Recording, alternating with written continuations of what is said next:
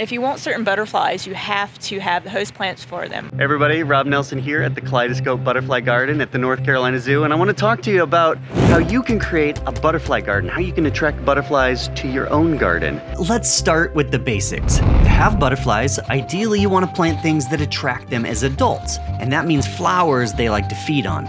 In addition, you want to have plants that the butterflies will lay eggs on and the caterpillars can then feed on.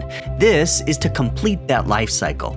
So, let me walk you through some of the steps that the zoo is doing here, and then at the end, I'll show you what you can do in your own garden. First, here in the Kaleidoscope Butterfly Garden, you'll notice it is full of butterflies. I counted 24 species just on this trip. I have not seen this one before. That is so cool. Now, to help feed the adults, they have nectar stations like this. Some adults feed on fruit, but the majority feed on flowers which are planted all over the place. And one thing you'll notice is that you will never see a caterpillar in here, and that's in part because they skip this phase. They buy them as chrysalises and then they metamorphize into adults in the display. It's actually really cool to be able to see them turn into adults. We receive anywhere from 250 to 350 a week. And we hang them on dowel rods, so very gingerly gluing them to the dowel rods, and then we monitor them throughout the week for emergence. So we just make sure that they're good and ready to come out and live their lives amongst the buffet of plants that they have here. Right. All of what you see here has a behind-the-scenes component, and that takes place in the greenhouse complex. All right, you gotta check this out. This is the greenhouse complex, and inside, they have a whole bunch of plants that they're growing for the butterflies. My goal here was to get a feel for what kinds of plants they're growing for the butterflies and why. This is a type of salvia. This is the blanket flower, the gaillardia. They're one of our very early bloomers. It's a echinacea over there. Garden phlox, more lantana. It's very easy to grow. It kind of almost likes a drier condition as well. Yeah. And what I noticed is that many of these plants they're growing here, you can already buy in your local nursery. In fact, I went and planted a few of them in my yard afterwards. Here's the Indian blanket, my coreopsis, and my butterfly bush, all of which have been attracting butterflies all summer long. A lot of times you go past houses and you just see the urban landscape with the lawn that's just beautifully manicured and shrubs just pruned in perfect little shapes.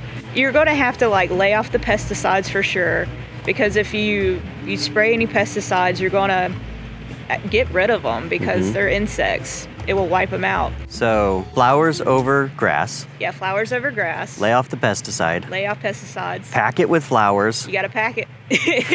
And pick a sunny spot. Yes. That seems simple. And definitely choose natives as much as possible. Now, I didn't want to leave all of this without touching on the most famous of all North American butterflies, the monarch. Besides just having pretty flowers in your yard, you have to think about what kind of butterflies you're trying to attract. Now, everybody's probably seen the monarch, and so what I want to look at now is the flowers that would attract the monarch. The monarch butterfly is famous in North America because it migrates from their overwintering grounds in Mexico up to Canada and back.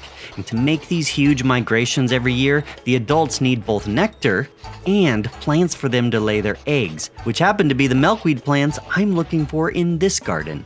Do you have milkweeds here? Yeah. So we walked around this garden, paying special attention to the growing milkweeds and other plants that will help the monarchs. Oh, there we go. Yep.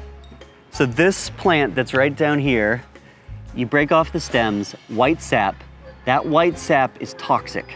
And that's what the monarch caterpillars are feeding on to make sure that the birds don't eat them. Absolutely. And milkweeds are absolutely critical if monarchs are going to survive, especially if they're going to survive their migration and if they're going to survive as a species on and on.